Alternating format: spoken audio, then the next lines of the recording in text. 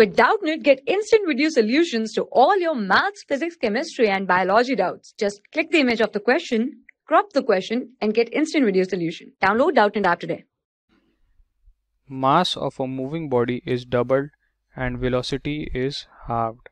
What will be the change in momentum?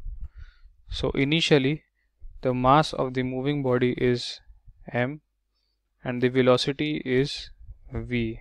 These are the initial conditions.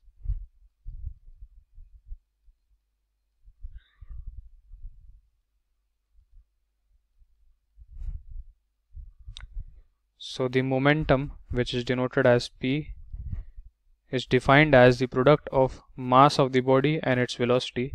Therefore p is equal to mv. Here p is the initial momentum.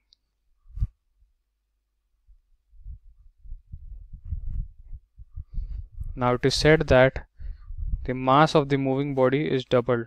Therefore the new mass m dash is equal to 2m and the new velocity, denoted as v dash, is halved. Therefore it is v by 2.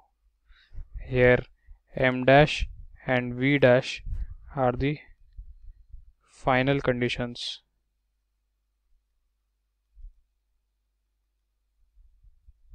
Therefore the corresponding momentum p dash will be equal to m dash into v dash.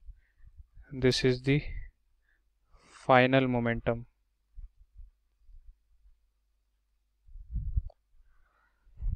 Inserting the values of m dash and v dash, we have p dash equal to 2m into v by 2. 2 and 2 can be cancelled. Therefore p dash is equal to mv, which is the same as the initial momentum p, which is also equal to mv. Therefore we can say that the final momentum p dash is equal to initial momentum p. Therefore we can say that momentum is same for both conditions. This is our answer.